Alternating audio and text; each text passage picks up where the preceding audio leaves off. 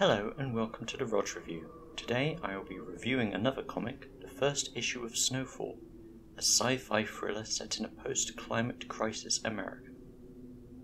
It was written by Joe Harris, designed by Tom Muller, drawn by Martin Morazzo, coloured by Kelly Fitzpatrick, lettered by Michael David Thomas, edited by Shauna Gore, and published by Image Comics in February 2016.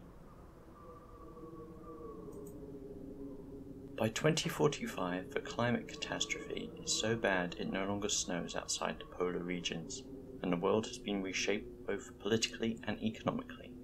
The USA has morphed into the Cooperative States of America, a puppet nation under the heel of the Hazeltine Corporation, a powerful tech company specializing in weather control.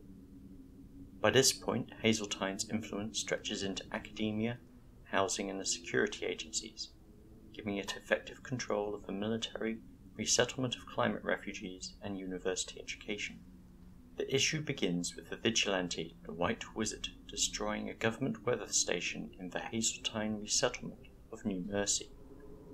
Shortly afterwards, the rebellious young student, Anthony Farrow, arrives at the house of August Reasons, a man he believes to be the White Wizard. Reasons, believing him to be Hazeltine's spy, incapacitates Farrow and abducts him. Using drugs and technology to interrogate him, Reasons discovers that Farrow was inspired by the White Wizard's resistance to Hazeltine and has come to help him. Meanwhile, a TV broadcast breaks the news that there has been a bomb blast at Farrow's university. As Reasons watches news feeds of dead civilians at both the university and New Mersey, the issue ends with him struggling to come to terms with what he has inspired. The issue's main character is Anthony Farrow, a student and rebel. At first I liked that he had an inquisitive look on the world, and, unlike the other students around him, he saw the need for change.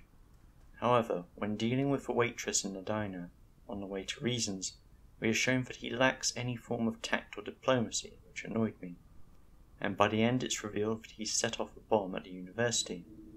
From what we've been shown of Hazeltine so far, his goals seem good, but bombing a villain's unwitting pawns just to make a point is still wrong, even if he did try to encourage people to stay away. The main agent of Hazeltine and the government, shown in this issue, is Inspector Davitica Deal. She is shown to be clinical, intimidating, and apparently has a lot of influence in the government. Since we are not shown any crushed bodies when we see her at New Mersey, it can be reasonably assumed that she orders the deaths of her residents to arouse public hatred against the White Wizard. So far, she seems to be the villain, but given the story's moral complexity, perhaps that will change. Our supposed hero in this is August Reasons, aka the White Wizard, who has the technical ability to create localized snowfalls. He is accused by Hazeltine of bringing death, destruction, and climate chaos in the country's past, and so he is often seen as the boogeyman. So far it seems like he has good intentions, but his telling of the story of the sleeping princess and the White Wizard between scenes suggests that he is focused on events in his past, rather than changing the conditions of the present. The artwork is reminiscent of Mike Mignola's BPRD and Hellboy series. It's simple but effective, and I quite like it, especially the goggles portrayed by circles of light and shadow. My only complaint here is with the drawing of the characters' philtrums, you know, the groove between the bottom of your nose and the top of your lip. This often makes it look like characters have nose rings or snot hanging from their nose, which is kinda gross and off-putting. The comic incorporates a lot of real-world patterns succinctly into its narrative and world depiction.